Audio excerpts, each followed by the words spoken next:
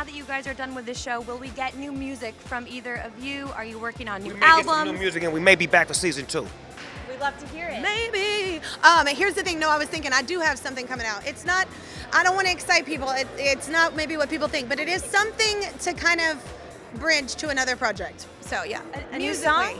Musically, it's similar. I can't describe it, really. It's hard to do. Congratulations to Alexa in Oklahoma! All right, you guys, did the right person win tonight? I mean, that's subjective for people, but the right person won is in like who voted. Yeah, because like, and Alexa's awesome. I've been telling everybody, like, I actually knew about her because my niece is into K-pop. So beforehand, my niece was like, oh my God, I love her. And like, so she's got a really strong fan base, and that's where America's vote really does. Like, you know, Alan Stone, we were like, oh my gosh, he has it. And then it, you know, it comes in. But I mean, Alan Stone's incredible. Tyler's incredible. It's awesome just to have your song like catapulted to everybody having it in their head these last, you know, 8 weeks we've been hearing them. And I was kind of going to be super bummed for Alan Stone if he won and he wasn't able to be here. Oh my God, that was going to break my heart. Yeah. Do you feel a little bit nostalgic when you see somebody else win? Does it take you back to when you won? No. I mean, I don't know. Maybe it should. I feel like when I did it like 20 years ago, we were so tired. Like I always tell people this, like try and remember things, because some things I just don't remember because everything was so fast. Yeah. And I was just so tired.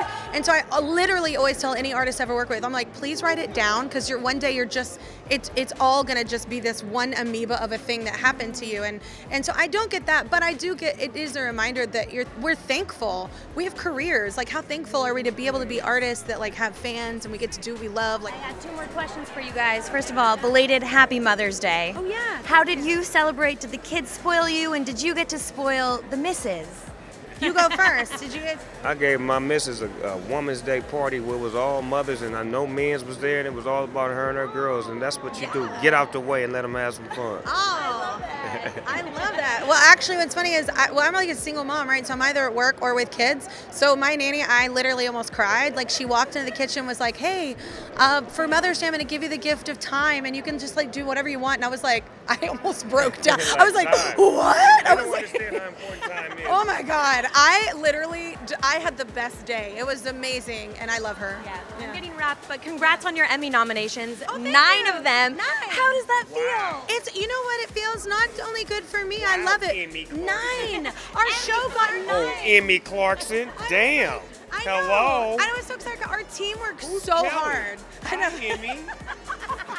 Well, last year we won a couple. I won a couple, and it was like they accidentally sent me sports Emmys. Oh, you said you got the wrong one. They gave me sports Emmys, but it said my name. No.